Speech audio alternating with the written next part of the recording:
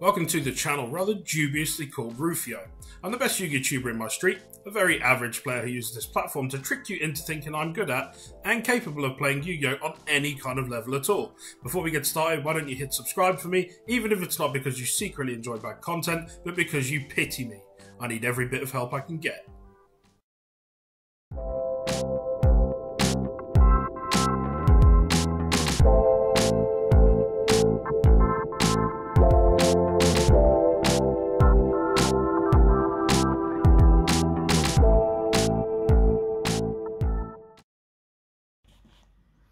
What is up guys, Corey here, and I am doing a Plunder Patrol Deck Profile for you today on Rufioh's channel. Massive shouts to him for letting me do a video. I've been on his channel a couple of times with a regional and Nats top, so I'm really excited to bring you another deck profile, which is actually Plunder Patrol.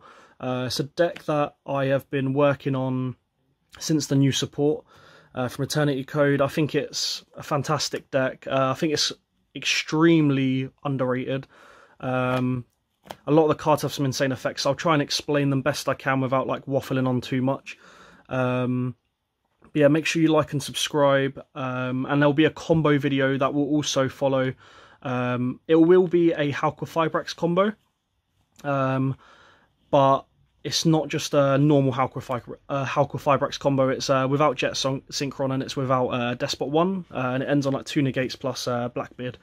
So make sure you check that out as well. So let's get straight into the profile. So we start off with 3 Whitebeard, the Plunder Patrol Helm. So this guy has an effect that during your opponent's turn, he can basically tag himself into the spell and trap card zone by summoning one of the extra deck monsters with the same attribute as a monster your opponent controls or in their graveyard. And he also has the effect when he's sent from the field. Yeah, sent from the field to the grave. Sent from the field or hand to the grave, sorry.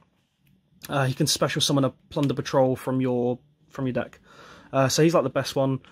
Yeah. Then we play 3 Redbeard.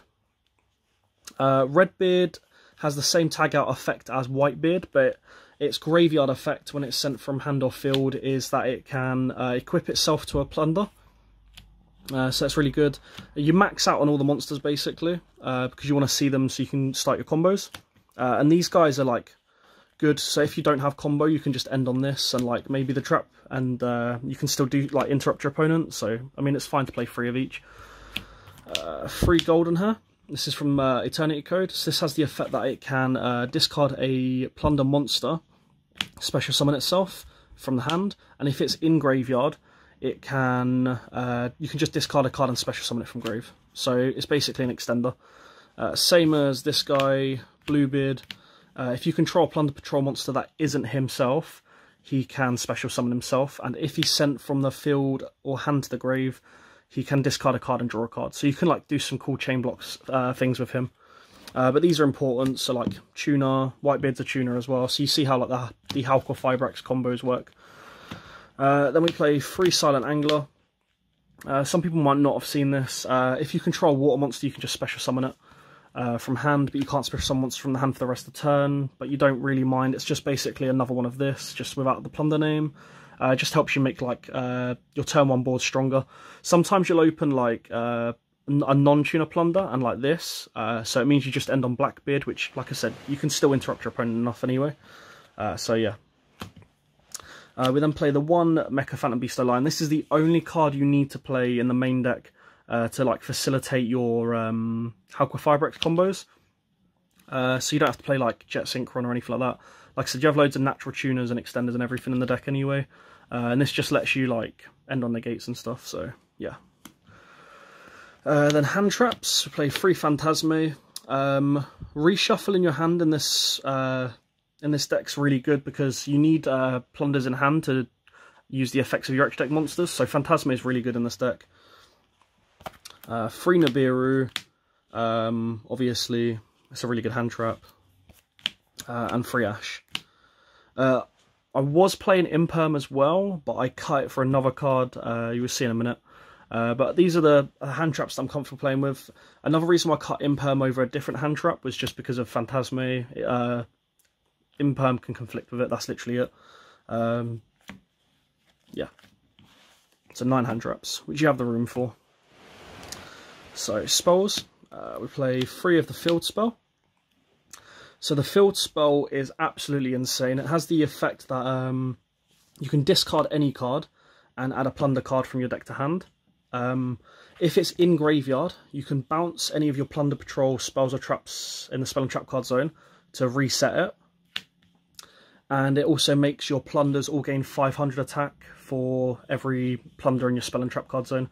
So you can do like cool things where you like equip like make one of the guys an equip, and then like you don't even mind if you discard one of these for another, but you can like recycle them loads. So this card's like insane. Then 3 Desires. This card's so free in this deck just because you can play with like minimal amount of plunder cards and still like, because the thing is they're really good at grinding, they're really good at recycling themselves. So even if like you banish 2 field spell, it's fine because you can usually just recycle the 1 field spell if your opponent gets rid of it. So Desires is like super free and it just lets you draw into hand traps or like extenders and stuff like that. So Desires is amazing. Then 3 Call by the Grave. This was imperm, but everyone's playing like 9 to 14 or 15 hand traps or whatever the optimal number was. So I don't know, this is sort of important if you're making the Hulk Fibrex combo, just because it is so fragile to like 1 or 2 hand traps, especially in this deck, unfortunately. So yeah. Then 1 ofs, 1 Terraforming, obviously.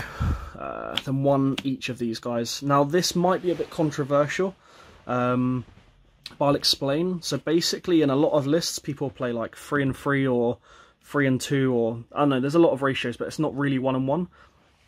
But in this deck, these cards aren't really starters.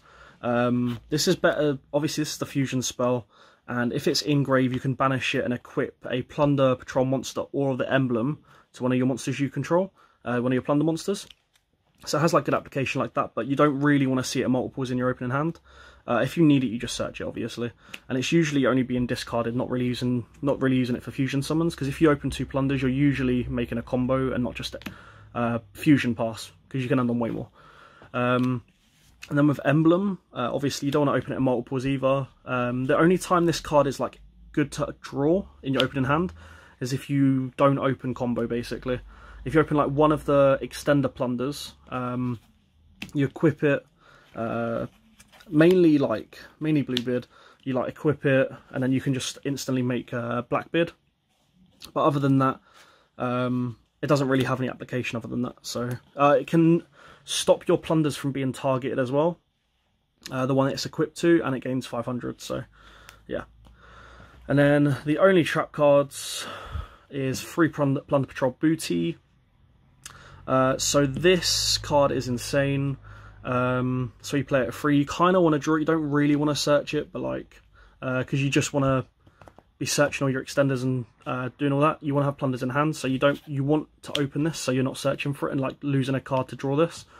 So basically, it has the effect that doesn't matter, during each player's turn you can target your opponent's monster, change its attribute, and then you can take a plunder monster from your graveyard and either shuffle it back into the deck or special summon it, and that's each turn. So it means that you can like access, say your opponent's playing a deck that doesn't have attributes that you want to tag into with your Blackbeard, your Whitebeard or your Redbeard.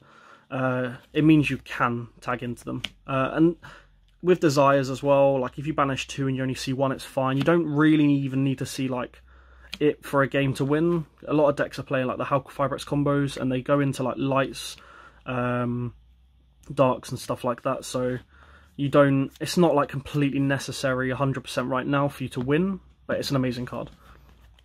So that's everything for the main deck. So moving on to the extra deck. So the Plunder monsters, so 2 Blackbeard.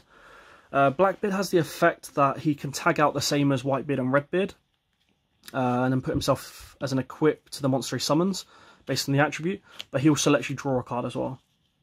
So yeah, you only really need 2 of him. Your combo usually ends, like the Hulk Fibrex combo will end on like 1 of these, plus like your 2 negates, and then the second one's just like an extender, but you can normally get these back with booty or whatever, so 2's fine. 2 more work. So this has the effect that if it's equipped with a Plunder, during either player's turn, it can quick effect discard a Plunder card, target a monster your opponent controls, banish it, and search a Plunder spell or trap. So it's absolutely insane. It replaces the card that you discard. If you discard things like the field spell, then you can obviously just recur it back by bouncing the equip next turn or whatever. So like, it's so free, it's just amazing. It also has the other effect that you can detach materials to protect your guys from destruction. You're not really ever making 2 rank 4s and making this, you're usually just tagging into it. So it doesn't really come up that much, but yeah. Then 2 Bran. So Bran is exactly the same as my work, but it discards and banishes a spell or trap. So it's a Cosmic Cyclone, and it searches a monster instead. It also boosts your guys by 500, all your fiends by 500. And then finally, for Plunder Patrol Monsters 2 lists. This is the new one from Eternity Code. This has the effect that it can negate a monster effect during your player's turn by discarding a Plunder. And you can search a Plunder card, so it replaces itself like that.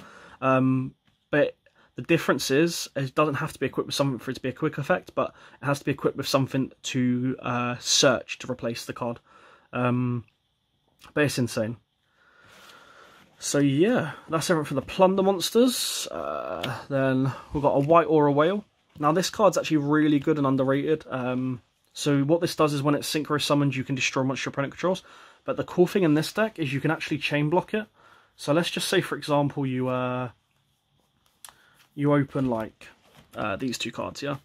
So you normal this, like you're going second, normal this, special this. You then synchro into this.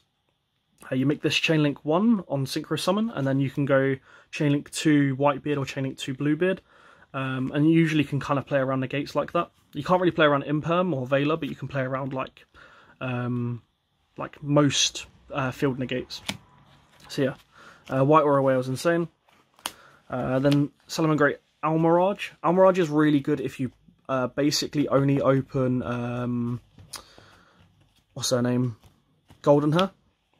So you basically normal her, turn her into Almirage, discard a card special, and then you can just make Blackbeard. Yeah. So Almirage is like necessary for when you open like not the greatest hands. Then the final 5 cards are just the Halqua Fibrax cards. So Crystal Halqua Fibrax, Linkross, Martial Metal Marcher, Herald, and FA Dawn Dragster. These are the only cards you need for like the combo, which, like I said, you'll see in the video. You don't have to fill out with things like Borreload Savage and stuff. You don't, like, I mean, you can do combos like that, but the combos where you end with a Plunder with the Blackbeard as well, you end on 2 negates with a Blackbeard, so you get to interrupt your opponent like all the same, so it's fine. So yeah, that's everything for the deck profile, guys. Be sure to subscribe and like and comment down. And if you've got any questions, I'm more than happy to answer them. If you've got any suggestions as well, more than happy to accept that. So yeah, thank you very much to Rufioh once again, and yeah, bye.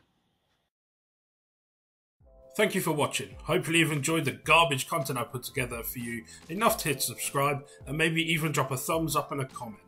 Before you go, be sure to check out the links in the description to help support the people who are making this channel a possibility. Thanks again for checking in, and I'll see you in the next one.